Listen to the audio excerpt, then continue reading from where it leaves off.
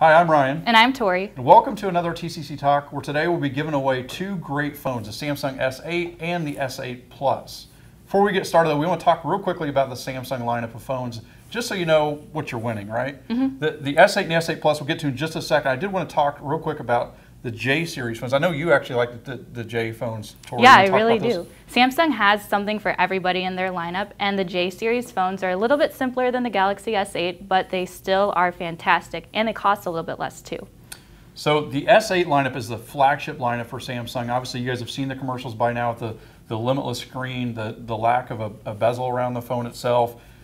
Unbelievable software packed into this thing. You can literally unlock the phone just with your eye, right, through the iris scanning. Iris scanning, yep. So I know you love that functionality. I love the camera. I have full control over the camera. I can change shutter speeds. I can change ISO settings. I can change aperture. I know I'm talking like a camera nerd here, but that's what I love most about this phone is I can leave my expensive DSLR at home and use my S8 and still get some great images from it. So a lot of functionality packed into these two phones.